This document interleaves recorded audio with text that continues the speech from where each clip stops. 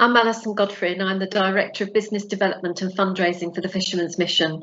I wanted to take this opportunity to thank you for making a donation to our Christmas appeal. I hope that you've been able to leave a message to friends or family, or perhaps in remembrance of someone that you've lost.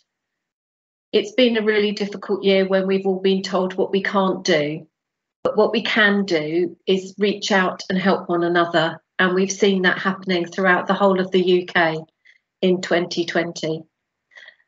It's a very personal choice to choose who you make a donation to, and so we're incredibly proud that you've chosen to support the work of the Fishermen's Mission and help support our fishermen and their families in UK waters.